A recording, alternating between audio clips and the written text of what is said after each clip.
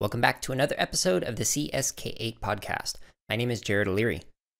In this week's episode, I'm interviewing McKay Perkins. McKay is a professional development facilitator at BootUp, where I work, so we have been coworkers for the last couple of years. So I figured I'd get him on the podcast to kind of share his insights about some of the things that he has learned by doing elementary professional development over the last couple of years. In our discussion, we also talk about considerations for creativity within constraints, as well as some recommendations for how to integrate in a sustainable way in elementary schools, the importance of feedback both in teaching and in professional development, and advice for anybody who's interested in becoming a professional development facilitator, as well as many other topics. As always, you can find the show notes by clicking on the link in the app that you're listening to this on, or simply visiting jaredoleary.com, where there's nothing for sale or anything like that. And with all that being said, I hope you enjoy this interview with McKay, which will now begin with McKay introducing himself. My name is McKay Perkins, and I used to be a sixth grade teacher. I taught for 5 years, and then I got a master's degree in instructional technology, instructional design. And I started working with teachers, elementary teachers and kids with coding, elementary students. And then after my master's degree was through, I've been working with BootUp now for a little over 2 years, and I've really enjoyed every minute of it. Personally, I am the youngest of 7 kids. I have a twin brother, and I've got a wife and 1 child. Can you tell me the story of how you got into computer science education and PD? As I said, I was a 6th grade teacher, and when I was teaching them, I began to form a belief that when teachers dedicate time and energy to insert education into a child's imagination, rather than asking them to stop daydreaming, it unlocks the teacher's potential and willingness to pursue education. And I really wanted to pursue this thought of inserting education into the things that children are interested in. So to learn how to do it, I applied and was accepted into Brigham Young University's Instructional Psychology and Technology program, with the idea that I was going to spend my time building what I called a secret agent math curriculum. While I was teaching the 6th graders, I saw in math that when they were solving story problems, that they were totally not engaged. And I felt that they didn't understand what the math was actually for or why they were working through the algorithms, because the story problems didn't engage them, so they weren't really paying that much attention to what they were trying to solve and why they would try to solve it in real life. And I didn't get why. To me, it seems that it's human nature to love stories, but to hate math story problems. It didn't make sense to me. So I was trying to develop an overarching story with episodes that took students through the entire 6th grade math curriculum, teaching them concepts. And so the idea that I was getting into was that I was going to create story problems where the students could take on the role of a secret agent training to be a field agent. And they would have to use math to solve applicable problems the field agents were facing. And I shared this idea with my chairperson, Peter Rich, and I was his research assistant with coding. And so we were meeting with teachers and students. We taught some after-school programs to 3rd through 6th grade students, and we worked with elementary school teachers during their PLC meetings, helping them integrate coding. And he said, hey, you can do the project that you're planning on, but I've got a lot of research opportunities around coding that if you want to do a project there for your master's degree. And as I worked more and more with the teachers and students, I began to see like my original plan to create curriculum that was engaging, that allowed students to pursue their own interests. I could achieve all of these things with coding. And I really enjoyed exploring coding myself. And so I decided to jump fully into coding for my master's project, not just for my job while I was a master's student. And so my project on computational thinking and helping teachers to apply computational thinking and coding to their teaching practices. And then while I was working with him, he was working with BootUp and help consulting with them, as he's still doing today. And he came to me once and said, hey, BootUp's looking for people who have almost your exact experience description. And so I applied, and 2 years later, I'm loving what I'm doing. And now I'm teaching coding to elementary school teachers and students across the United States. I really enjoy it. So it's interesting that kids felt that the word problems in particular were kind of decontextualized. That was the only thing that I felt math actually contextualized things for me, but I could still see how it would come across as abstract. So it sounds like when you went into your master's in particular, you kind of had this like change of thought in terms of like direction of where you're going. I'm wondering if you can think of something that you believed in when you first started working in education that you no longer believe.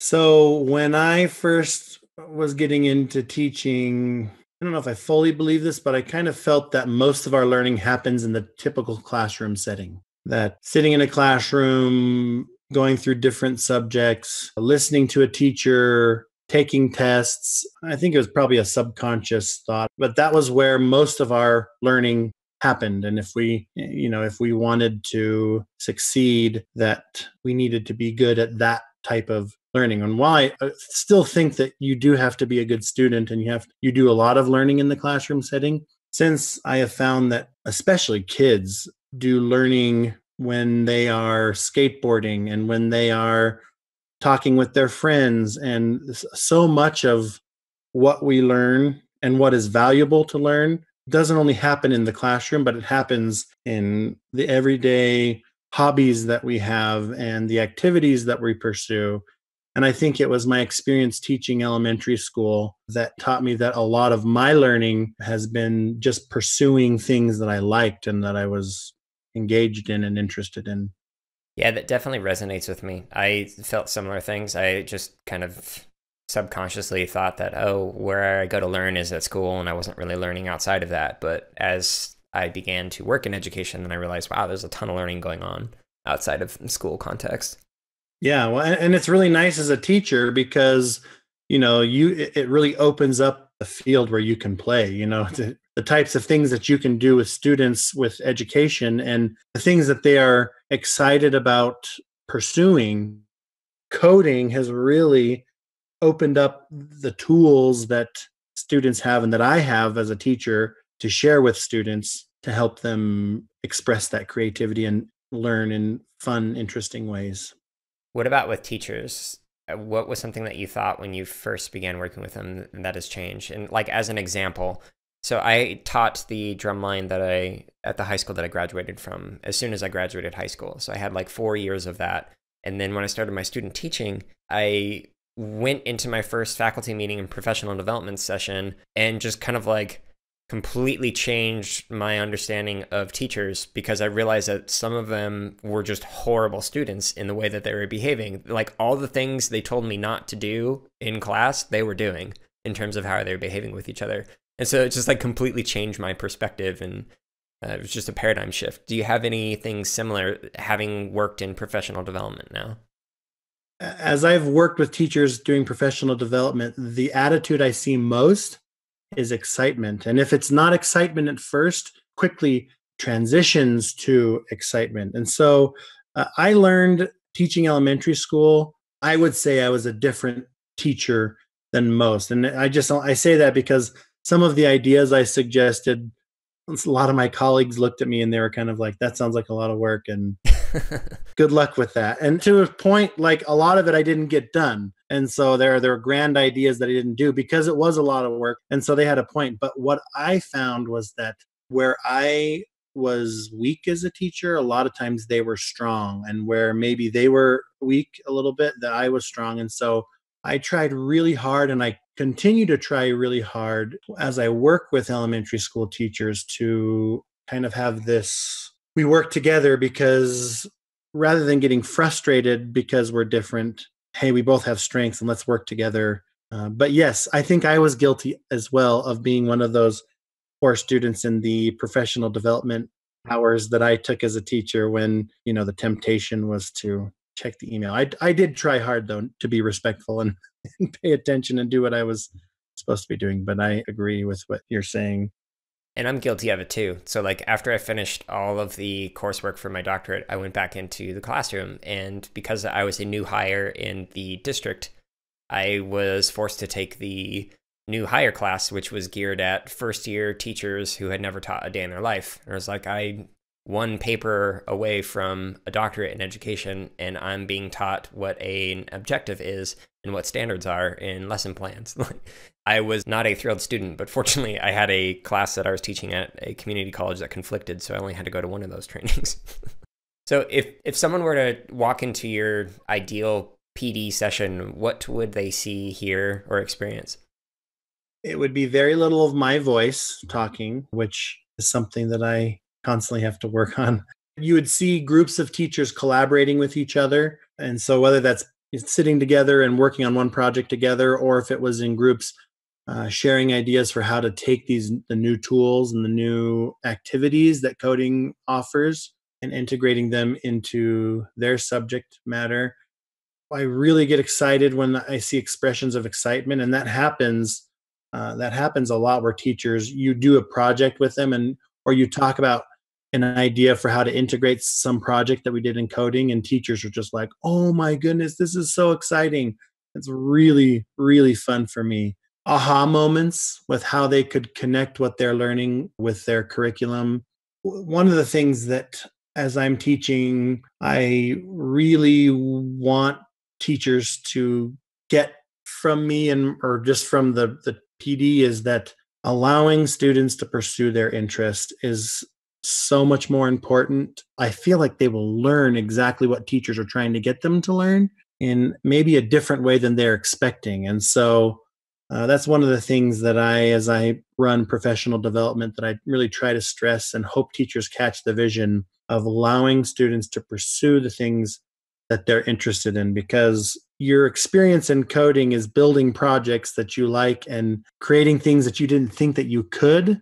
It becomes really exciting. And just the nature of what they're doing in coding, you don't have to teach a math lesson. They're going to pick up math principles and social studies principles. If you connect, I mean, you can connect it with social studies, and they're going to pick up concepts that are overarching in whatever subject area, in language arts, and with sequence and all of these things. If we just kind of let go of a little bit of trying to force coding into an agenda of what we're trying to teach and allow the students to just pursue it, I think a lot of those lessons that we're desperately trying to get students to learn, they will learn. And so even though you wouldn't be able to see that in an ideal professional development, teachers, if I can see that they understand that, that is really exciting to me. And the last thing I was thinking about is school administrators actively working with teachers to learn how to create the most successful and sustainable program that they can. When the coaches that we work with really understand how to take the baton and to run with the program, and they understand what their teachers need from them, you can tell, and it's really exciting to see. Yeah, those are some great points. Like, administrators need to encourage and provide time for teachers to actually implement this thing consistently. Otherwise, if you're developing these concepts, practices, etc., it's going to take forever if you only do like once a quarter. In order to learn a literacy and develop skills, you have to constantly practice it. Yep. And, and it's hard for teachers too. I totally get where they're coming from, because, I mean, one of the things that me being a teacher has helped me see is all the different directions that teachers are being pulled. So not only do you have to teach, but you have to learn how to manage, and you have to teach 6 subjects sometimes, and you have to, or if you're teaching one subject, you don't get any breaks in between. You're like specialty teachers, the students are cycling through their classroom so quickly that they're like, I haven't even been able to like get a drink of water, let alone eat my lunch, just because they're so busy. And so like, it's been really good for me to see the different directions and experience the different directions that teachers are pulled, so that when, I come in as a facilitator saying, hey, everybody needs to teach coding, that if they're like, well, we're doing the best we can, but it doesn't look like, I personally would say like, oh, I want it to look that way. I try to be understanding of those things and see that teachers are really working hard and trying their best. And that kind of will take what we can get. And hopefully those teachers who catch the bug, hopefully there are a lot of them, that they will learn how to do it more and achieve a lot of the other activities that they're doing through the medium of coding and computer science. It's interesting how much a teacher has to do, and like you said, how many directions they're being pulled at once. And what has been fascinating to see pre-COVID a lot of the discourse that I've seen, especially living in a red state, is that, well, teaching's not that hard. You don't really deserve that much money. And besides, you get like multiple months off throughout the year, et cetera, et cetera. Like that was kind of like a prominent discourse, even with the whole Red for Ed in Arizona, where there's like a lot of teachers who are like, hey, we need more support, not just for our salary, but for kids. But what has been interesting with COVID, a lot of the stuff that I'm seeing is a change in discourse in that people are now saying, yeah, this is actually a lot harder than I thought now that I have kids at home. Yeah. I'm hoping that, to kind of go with the tattoo of my arm of like Calvin opening his umbrella and playing in the rain, like we can take this negative that is COVID and reframe something positive out it in some way when it comes to discourse on education. That I hope it kind of is a reset button where we can say, hey, now that you kind of have some more context for understanding what we're talking about, let's actually talk about funding for schools, for kids, for educators, etc. So we'll kind of see how that happens after COVID is finally over. When I was getting my master's degree, one of my professors, Andy Gibbons, he talked about in design kind of praise for having constraints. Mm-hmm. He said every designer has constraints. You need to figure out what they are and then work with those constraints. And he said working with constraints helps foster a lot of creativity. And these constraints that we have, I think they've brought our attention to a lot of things. You know, one of the things I've been looking at a little bit is the inequity of students who don't have technology, who can't learn from home because they don't have the technology. And hopefully this will instigate creative thoughts for how to solve problems that we've known have existed, but maybe not as much as we do now. And hopefully these constraints, so to speak, of COVID will help us to function with more ingenuity and change the way we're doing things creatively. Yeah, and hopefully it'll help us treat each other with more respect, like as a society. Yeah, and speaking of the creativity within constraints, that's been something that's been a big part of like arts education, is talking about that. And it was like one of the findings in my dissertation for like why chip musicians like to engage with retro consoles and computer hardware to create music, was because of the constraints. But what's fascinating is some people will end up, or maybe not fascinating, what's problematic is that people will often end up taking that idea of creating with constraints and take it to an extreme that kind of like makes it boring or turns it into an assignment. So like an example of creativity within constraints is, okay, you need to create a 1-minute recording or piece of music, and you can only use the objects found within your backpack. So you have to record sounds that you can make with that. But then an extreme version would be like, okay, you can only use these 4 items that are pre-recorded for you. It has to be exactly 20 seconds long, and you need to include a melody, harmony, beat, etc. Like, it takes the creativity part, the constraints, and just like kills it and makes it an assignment. I was at a conference once, and I was talking to it was a computer science conference, and I was talking to one of the attendees who had heard about Boot Up and looked at our curriculum and was like, oh, I'd never use that curriculum as a teacher because it's not integrated into any subject area. And then she started to talk to me about this integration where like it was a worksheet, a coding worksheet to teach the kids to draw a square. And it basically went through a step-by-step algorithm for how to draw a square. And I was thinking like, well, doing that activity, that's great for the teacher because it's like, yes, I'm teaching coding and I'm teaching geometry at the same time. But I can't imagine a student really for a long time enjoying that type of an activity. And I remember I came and talked to you about it, and you were like, well, what about the pumpkin carver activity, where that's the whole purpose of that activity? It puts drawing shapes in context of creating a pumpkin carver, where it draws the different shapes of the eyes and the mouth and the nose. And I was like, oh yeah.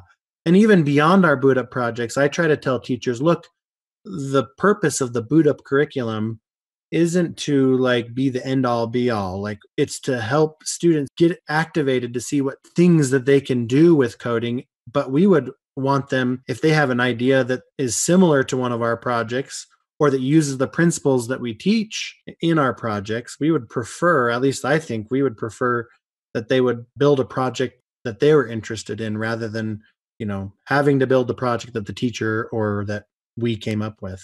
Yeah, and what's been interesting is from that conversation, we have kind of emphasized the integration aspect more. So every one of our PDs, okay, let's talk about integration, and we do it at least twice per PD. So trying to get teachers to uncover that, like it was just a simple reframing of, okay, instead of just drawing shapes, how about you draw it on a pumpkin background, and now you're carving a pumpkin. So you could be learning how to do squares, cool. You could learn how to make triangle eyes, or maybe circle eyes, or whatever. So it's just a more engaging and contextualized way of learning it. My favorite thing to teach was math, because in my adult years, I've really seen what you can do with it. But I didn't get that connection when I was a kid. And I have a suspicion that if a kid is doing a project and it's in their mind connected to math, a lot of kids, I think, really enjoy it. But I think there's a fair population of kids who they won't engage with what they're doing because they think, oh, this is math and I'm bad at math, unfortunately. And so by just phrasing it as hey, we're drawing shapes as a pumpkin carver, that takes away the association that kids might have. When I was teaching, I feel like a lot of my kids, it was like, oh, this is math, I'm not good at it. And they would not even like try sometimes.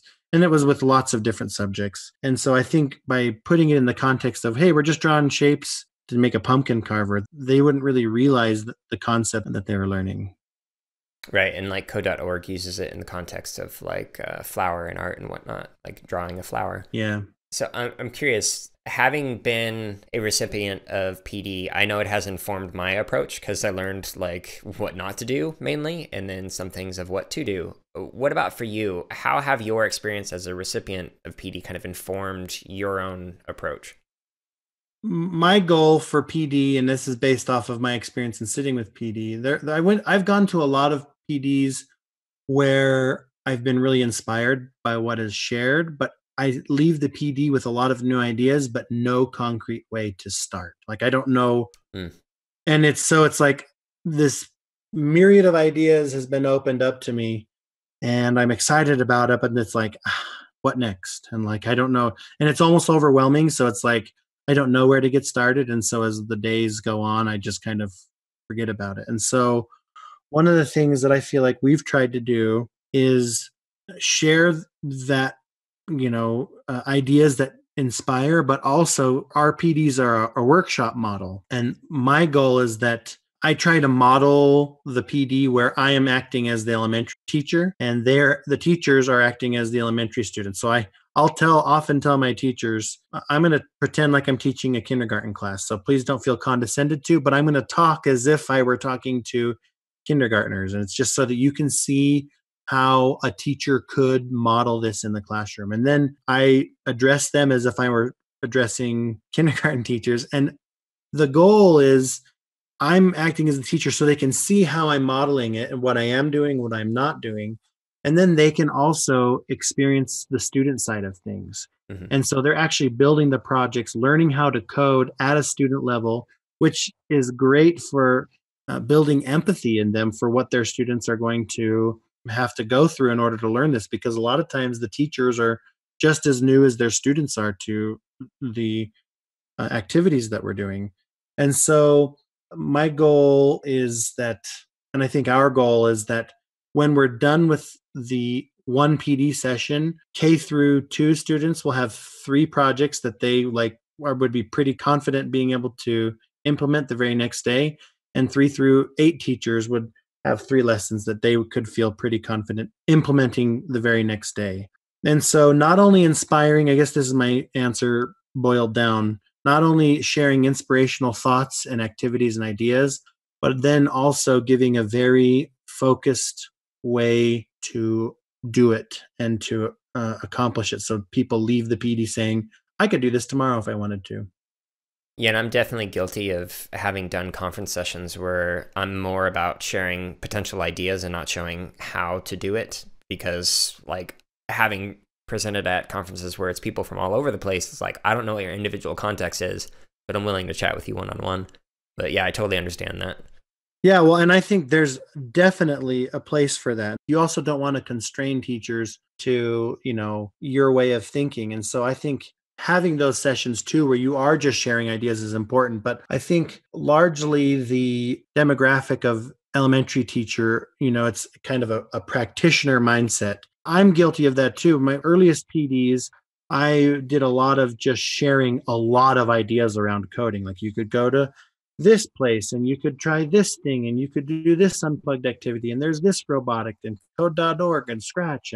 And I think it shared like, so many ideas that the teachers were like, I don't even know where to get started. But I think there's also a way to sift through that for the teachers who are beginners in coding. And you can say like, okay, there's all these activities, but I know teachers are going to want to get started someplace. So let me sift through these things and kind of narrow it in, but still try to teach it in a way that gives the teachers a lot of choice and lets them make their own decisions. So you were talking earlier about integration. Some of the districts that we've worked with have asked us, hey, would you create an integrated curriculum for our teachers?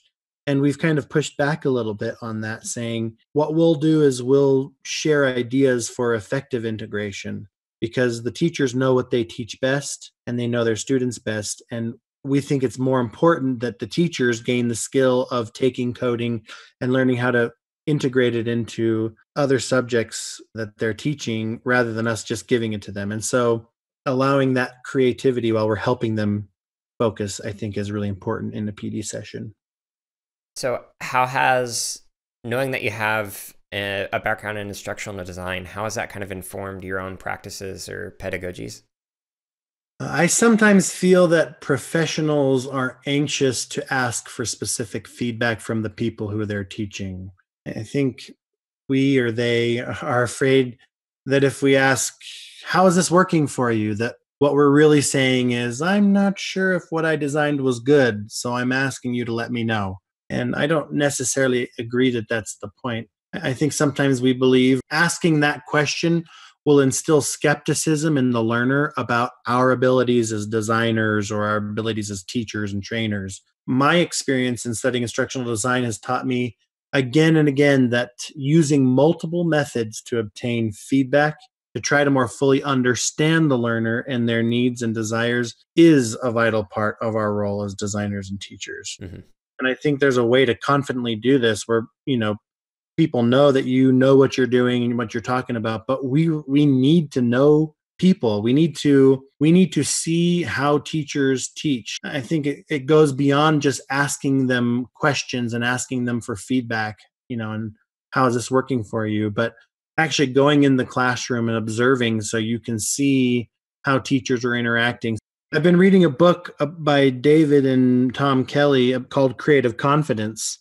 And they talk about an idea called human-centered design. And I know there's all sorts of perspectives on design, but one of the things that they are really big on is that you need to spend time, whatever you're designing, you need to spend time observing the people. If you're designing a product, you need to see how people are interacting with that product. If you're designing a curriculum, you need to see how people are interacting with that curriculum. And so one of the benefits that I've had is that I've been a teacher, which has been invaluable. And so I try to remember, like I was saying earlier, those experiences of teaching and the successes and the challenges and the things that got me excited as a teacher. And I try to pay attention to that as I'm teaching. And I try to, when I go into classrooms and observe teachers teaching, I try to use all of these experiences to inform my teaching. And actually, we have, over the course of our PD offerings, based off of feedback that we get every single PD session, I think we have more than 1,000 feedback responses that we've gotten from our PDs, and we've drastically changed some of the things that we do based on that feedback that we've gotten. And so I think one of the things that instructional design has really helped me to focus on in my work is the value of receiving feedback, and that we can ask for it without the fear of worrying that people are going to think, oh, they don't know what they're doing. They're asking us to give them feedback. Yeah, and what's nice is that process, we just continually iterate on what we're doing every single week, but emphasizing that in PD itself, it aligns with standards. I mean, if teachers can model that as, hey, everything that we're working on is iterative, we can always improve things. So how can I better help you? It's just generally a good idea. As an example, on Mondays, I would have kids set goals for the week. I'm going to add 4 more levels and work on the physics of this platformer game that I'm working on, or whatever. But one of the questions that I asked that was optional was directed at me, and it was, how could I better assist you with what you're working on? And so like it kind of provided a way for kids to provide feedback to myself, like, hey, I really wish you would help me with A, B, or C. So you can integrate this into what you're doing in the classroom by doing simple stuff like that. Yeah, and when I was going to BYU, I sang in the men's chorus there, and there was the conductor, and she always had an assistant conductor, and she sent him up. He was a voice teacher, and she said, "Hey, I'm going to have him walking by, listening to each of you. He's going to give all of you some feedback. And so if he tells you to do something, don't be offended. Don't feel like, you're doing something poorly. It's just he's giving all of us feedback, and it's an opportunity to receive free advice." And so I think a lot of times when we're professionals, we don't want feedback because we're like, I know what I'm doing. And if you give me feedback, you're telling me I'm not doing it well. But I think if we take more of an approach, what I'm doing for some people may not be working. And we kind of always have that approach. And we always have the approach, if I can figure that out, I can do better. I think it takes away some of our, being offended by the fact that someone gives us feedback on the way we're doing things.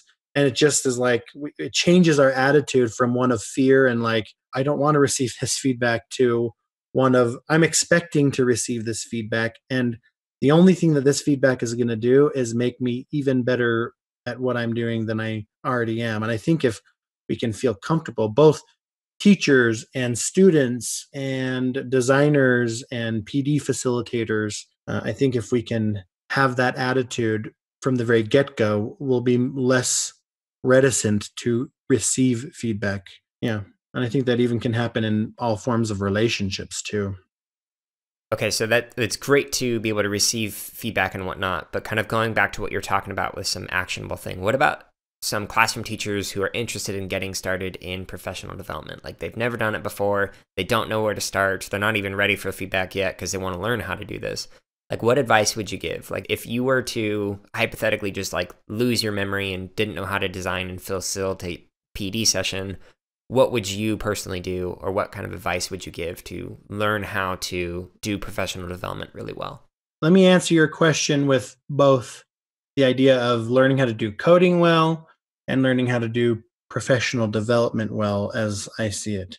If I were to lose my memory and have to relearn how to do coding, it's going to sound like I'm being a salesman, but I would start in the boot up curriculum. When I was a master student, when I very first started learning Scratch, and I just played in it, and I learned a lot just by tinkering, but there was certain things that I did there were better ways of doing it. And if I had just little prompts here and there, I think my learning would have gone more quickly. Furthermore, working with teachers, there was one specific teacher that during the first PD, she was really kind of hesitant and reticent about coding and her ability in doing it. And she sent me an email and was like, what can I do to improve and get better around this? And I said, honestly, I would spend 10 minutes a day working on a project and go through the boot up curriculum, scaffolded, go through it. So again, at the risk of sounding like I'm being a salesman, I'm honestly a terrible salesman.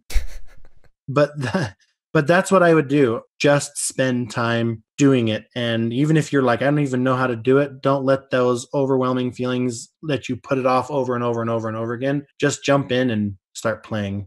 I think our curriculum is designed specifically for people who want to create things, but there are like other curriculums like code.org, which is great for people who just want to solve puzzles and things like that through code. Yeah. What about your response to learning professional development?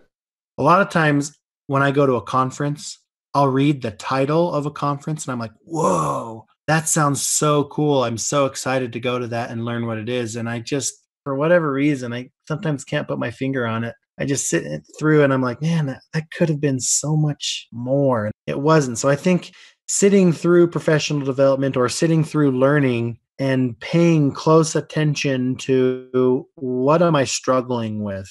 Like, do I like this learning session that I'm doing? Is it keeping me engaged? Am I tempted to check my email? Or I think being introspective about how you would learn and what would be frustrating to you in a PD session, I think is a pretty safe bet that it would be frustrating to other people. So before you start creating a professional development, writing down the things that would drive you nuts or have driven you nuts about professional development that you sat through and not doing those things. Additionally, I am like a proponent now after doing what I've been doing. And I know that this is, again, just for the type of PD that I'm doing, and there's many different types, but I love the workshop model where it gives me the time to jump in and start doing stuff. And the person who's running the professional development is circulating and answering questions here and there, but it's not the full-time lecture. That to me is really engaging. Yeah, I definitely prefer those approaches more. So McKay has mentioned workshop model. Like our approach is like there's 6-hour PDs and there's like 8 of them spread out over a couple of years. So like usually a month or 2 in between each PD, so you have like time to implement it. But then when it comes to like PD from a conference presentation session, it's very different. Like you just don't have enough time to really dive deep into things. Those are also beneficial to do when you're first starting out because you get feedback and you're only having to do maybe as short as like a 5-minute session or as long as like an hour or even 3-hour session as opposed to 6. So it's good to go in and get feedback. But I will say that you will get quite the spread of feedback from people. And having like done presentations where I'm like, yeah, I was on my A game, or wow, I was like about to pass out from a sinus infection and learned a lot from that session because it didn't go as well as I wanted. Even on the really great sessions, you'll get like, this was amazing. I loved it so much. You really helped me out. And then others would be like, this was horrible. You didn't talk about the thing that you actually did talk about for an hour. So just be prepared to get a range of opinions and perspectives. Oh, yeah. And talking about not being on your A game, here's looking at you, virtual webinar. Hey, we learned from it. But one of the things that, I was thinking as you were talking is, if I were training to be a professional development person, I think it'd be cool to have a notepad or in your phone every time you go to a presentation or a conference or even watch a TED Talk. If you come out of it being like, meh, write down the reasons why you are met, or if you come out of it being like, wow, that was so inspirational, think about it and name like, oh, why do I feel the way I feel? And I've heard people talk about doing this even in like while you're watching a movie. Like if you're watching Rocky 4 and you come out of it wanting to be a boxer and you're so inspired, write down, well, what is it in me that's triggering? Being cognizant of how we learn, all of the different ways in which we learn, and kind of making mental or actual physical note of the things that inspire us and change us and that we don't like, I think can really start to build a really good map how we could be good teachers, professional development facilitators, leaders. I think that would be a good practice. Yeah, I highly recommend that. It was something that I also did. So like I would go to like a drumline rehearsal or go to a presentation or whatever, and I would like just sit there and take notes of everything that was done and like how much time was spent on this, or what did they talk about here and what else did they not talk about? And then I would reflect on it afterwards. Like if I were to design my own version of this, how would I change it? And I certainly learned a lot from it.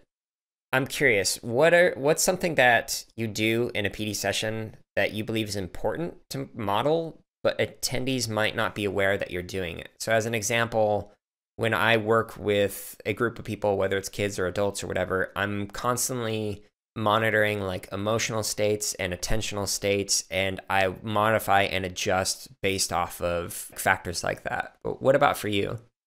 A lot of them are activities that teachers do and that teachers are trained to do. So some of them are like, rather than just giving the answer to a question because I'm excited about teaching, to allow the learning to happen to students. So a lot of times in PD sessions, a teacher will ask me a question and I don't give them the answer, but I'll try to ask them questions to help guide them to it. Or I will think out loud my thought processes so they can learn. And eventually, to be honest, in our PD, we do name those things, but it's later on in the practice after we've already done that activity. So some things are like giving assessments. A lot of times I just go look at their project and say, hey, can you share your project with? And they don't recognize that I am looking to see if it's functioning the way it should function, or if I should give additional teaching based off of what I'm seeing. Also, doing all that I can to create an inclusive environment by valuing the unique perspectives of each individual.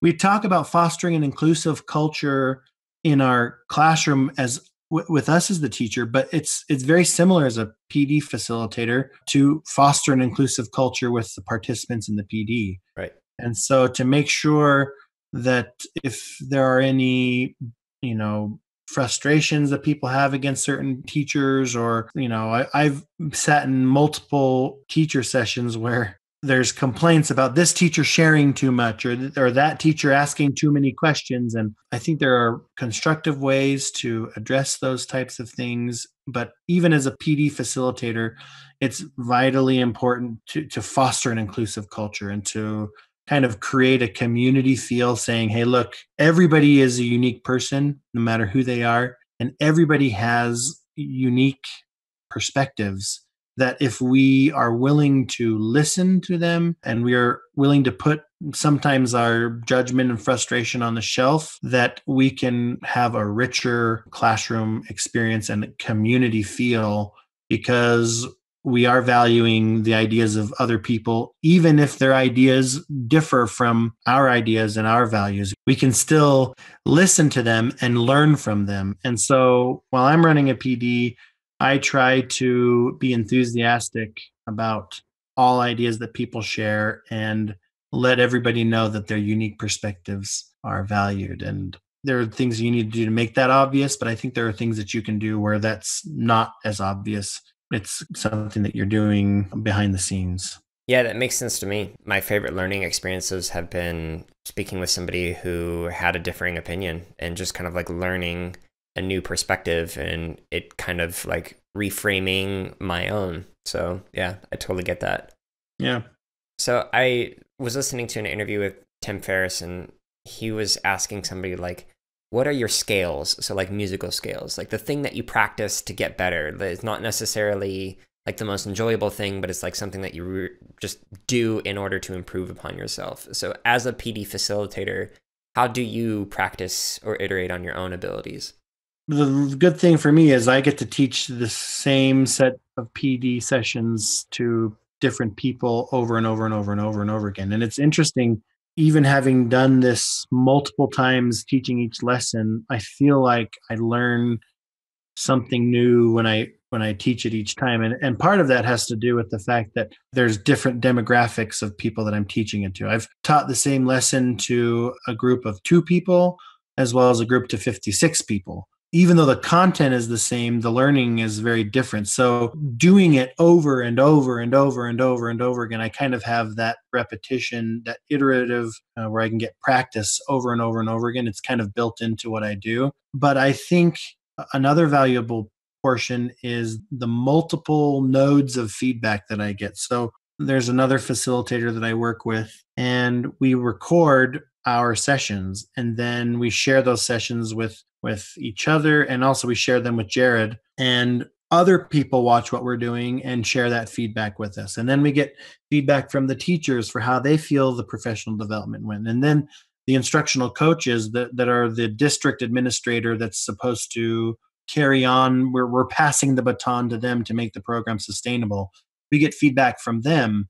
And doing this in multiple different districts, even the cultures in the different states that I fly to, people have different perspectives and different things that they want to stress and different things that worry them about, PD. And so being reflective and receiving that feedback and doing it just over and over and over and over again has really helped me to hone my skills. And so I think that's kind of my thought on that.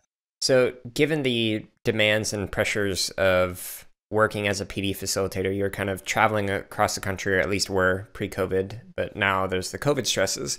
How do you take care of yourself and like stave off burnout involved with providing PD, or just in being in education in general? I try to personalize my work projects so that they are fun for me to accomplish. And for some reason, I don't know why in the education realm, the word fun is almost like The F word? Yeah.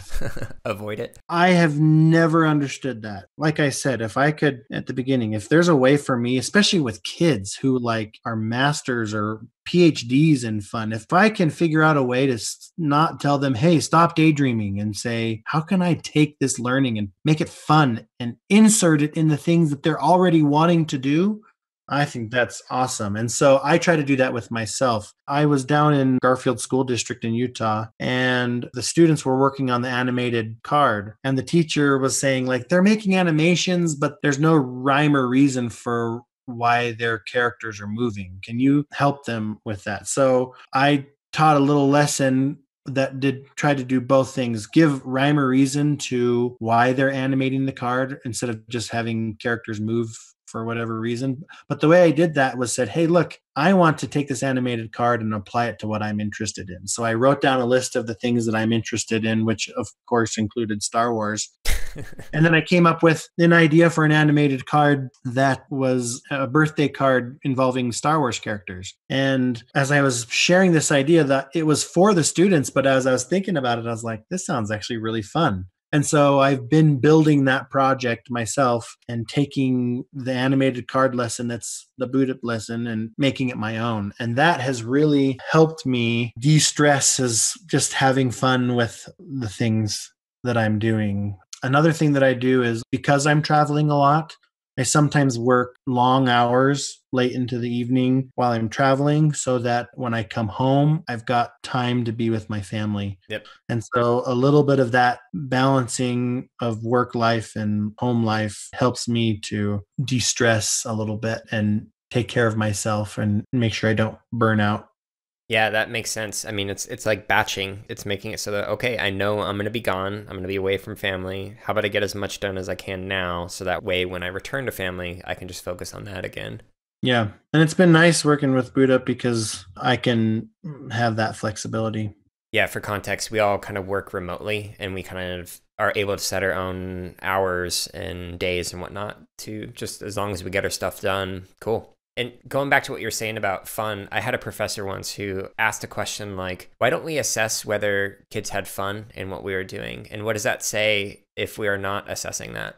Yeah. And I think where some of the negative emotions around fun come is different definitions of what fun is. You know, it's a lot of teachers like, it's not my job to make it so that you have fun. But again, that Andy Gibbons was my instructional design professor. And I talked about this with him and he's like, why wouldn't you? Why wouldn't you make, I mean, we can say engaging, but I feel like engaging and fun, you know, are the same thing. When I have something that I want to learn, the process of researching and learning it is just fun. That's kind of my mantra, and I'm sure people can disagree with good arguments, but part of my goal is to teach effectively by allowing students to have fun.